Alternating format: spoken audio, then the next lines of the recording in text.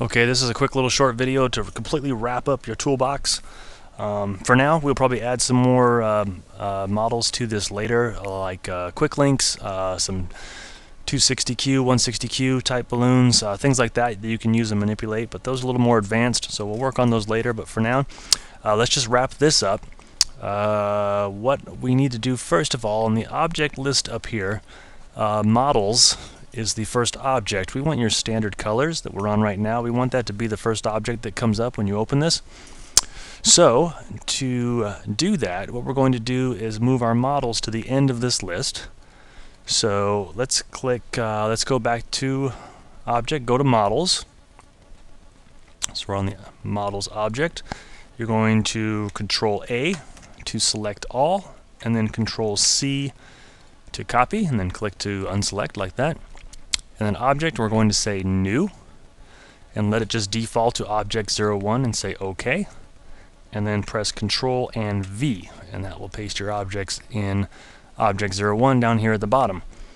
Now once you've done that, you can go up to the actual models model and go in here and click on delete, and you want to say OK, so you delete that, and now your first object in your list is standard colors, dual colors, and so forth. We also don't need the workbench anymore, so let's get rid of this object, delete, and we're going to say OK. And then let's go down to object 01, which is now your models, and we're going to go object and go to properties and change this to models, just like that.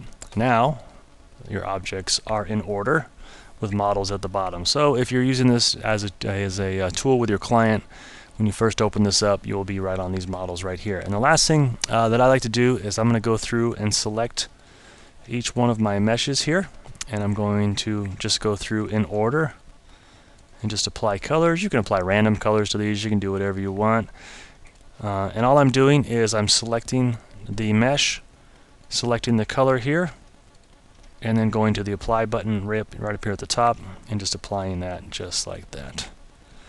So what I've done now, so when you open this, if you're in front of a client, this will be what you see right away, is these nice models with these nice colors on them. So I went through all of mine, did the same for my jewel tone, fashion colors, my radiant pearl colors, as you can see. So everything's got a nice color on it. This will change as you're working, you'll see later, but for now this just makes everything look nice and everything nice and neat. And that is it for your toolbox. Your toolbox is officially done. You can go ahead and file and save this, and that's it for the toolbox. We'll be back and we'll start building some prefabs.